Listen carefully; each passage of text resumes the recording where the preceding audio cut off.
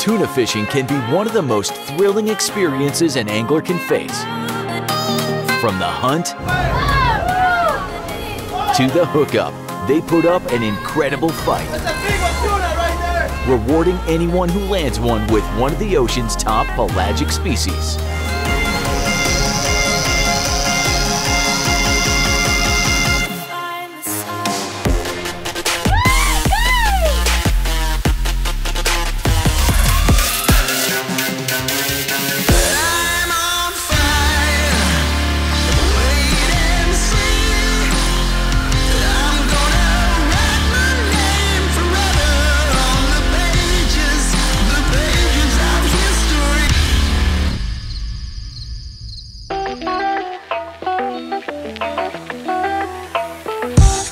First part of hooking up on a good tuna bite is getting to where the tuna are biting.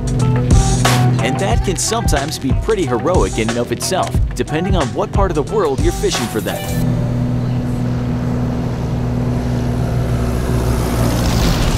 For Stephanie, that's Costa Rica. Pretty sketchy, but we made it, thank goodness. And now we're gonna head to the boat. We'll be there in like 10 minutes and we'll be fishing in the morning. I am so ready.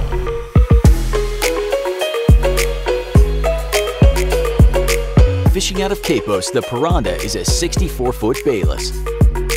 With top speeds of 42 knots and a 2,000-gallon fuel capacity, she gets anglers to their fishing grounds quickly and in comfort. The best part about pelagic-rich waters is the action can happen at any moment. Captain Andy Flood spots birds diving, then bait busting and tuna flying out of the water in pursuit of their next meal. Pitching one of their freshly caught baits, first mate Johan Morales gets a tuna hooked, and Stephanie's set for the fight. You got one? Man, I saw your tuna jump like 100 pounds.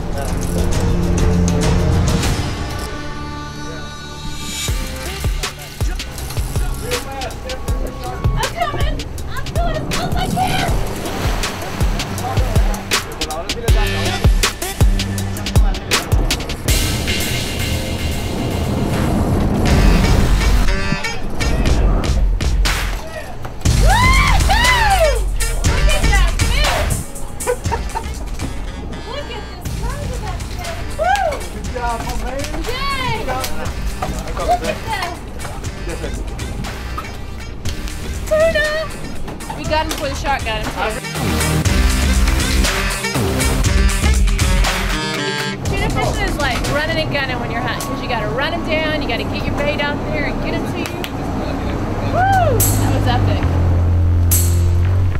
Trolling their bait through the active fishing grounds, the Piranda is able to get another tuna hooked for the fight.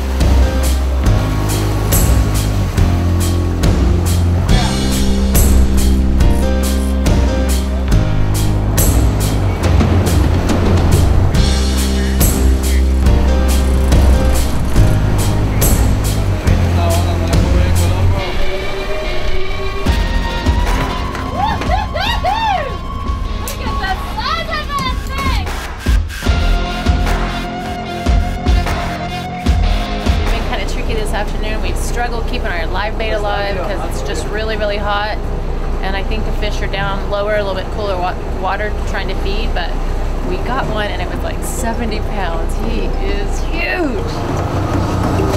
So we just got the tuna all cut up and we got quite a bit of meat to eat.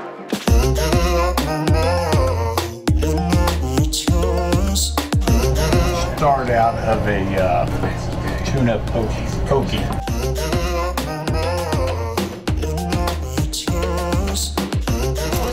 Day. We caught 2 gigantic tunas and we just ate one. Can't complain. A day like that on the water, get to eat what you caught. I call that a pretty fine day.